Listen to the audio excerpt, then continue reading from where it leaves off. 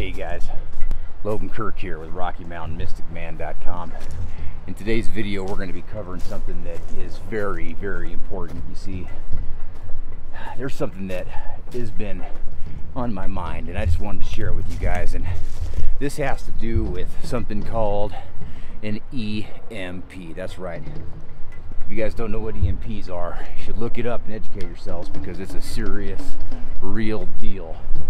Now, here's why EMPs are on my mind. You know, it's because right now, and we have for years. Now, I served overseas in Korea, stationed at Camp Casey, and I know about the North Koreans. They are an interesting breed of people. Now, their leader, and this isn't the only nation that I'm worried about, but they are threatening us with nuclear weapons.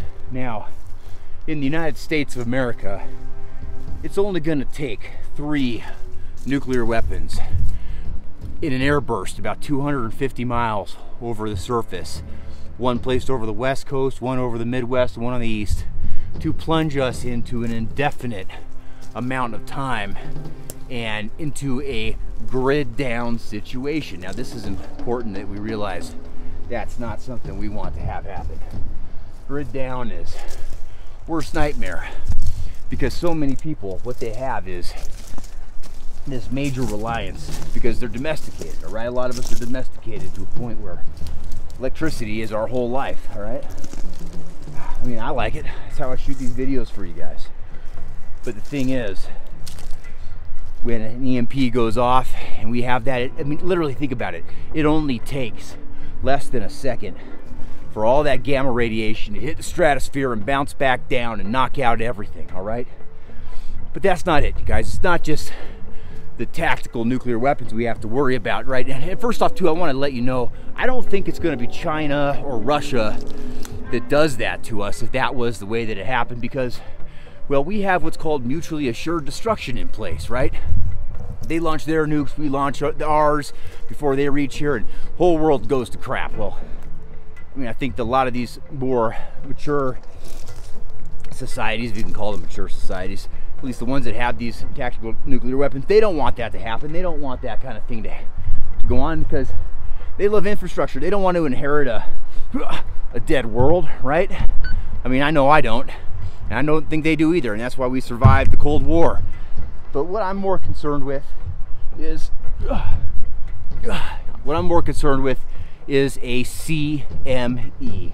That's right, our friend Mr. Sun sending off a coronal mass ejection that's going to basically cause the same thing, you know, because if that thing hits us, and here's the thing, people, the sun is sending off CMEs on a daily basis, on an hourly basis, but we're like a little tiny ball floating around that big old sun, right? My head's the sun, we're like this little tiny speck out here, and that CME's got to hit us dead on. Now, the Earth gets hit by these things every 100 to 150 years, okay? We know this. We know this because of science.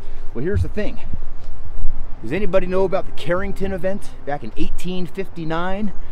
Okay, because that was the last time we got hit by a CME. And I'll tell you what, the reports that I've read from the Carrington event, they're pretty damn special. Oh, there's a little lizard right there. Because they talk about how, you know, telegraph wires were on fire. They were melting out of the sky. The telegraph wires were lit up, melting down. The railroad ties for the railroad were catching on fire because of the conductivity of the railroad itself. And, you know, I'm telling you, that is crazy. They didn't have nearly the infrastructure built up like we do today, do they? Right? So imagine all the things that we have built out of steel becoming electrified. All your little electronics, anything that's not inside of a Faraday cage or a Faraday bag is useless to you. Now, you might be saying, Logan, how do I build a Faraday cage? You know, because I've educated myself now and I'm worried about it. Well, I'm telling you, everybody has, well, not everybody, most people have a Faraday cage already in their home. It's called a microwave. Now, you shouldn't be using that microwave in the first place to cook your food or anything because it kills off all the nutrients, right?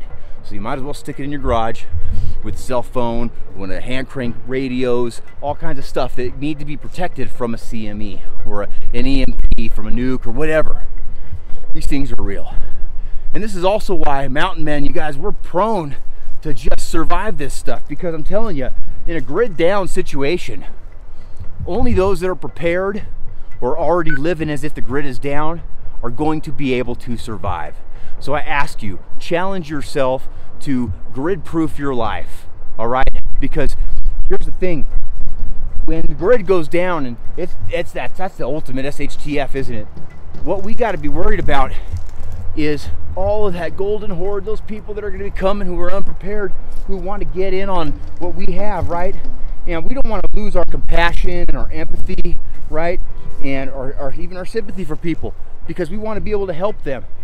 We're not going to be able to help everybody, but I'm not going to be like, hey, you know, I told you, Logan told you, you better start preparing for this stuff because it's going to happen. And when you show up on my doorstep, I'm not going to help you. No, that's not what's going to happen. But I challenge you to get to my doorstep after SHTF happens, because I'm telling you, without your car to drive you to my neighborhood, my neck of the woods, you're not going to be able to get here within a week.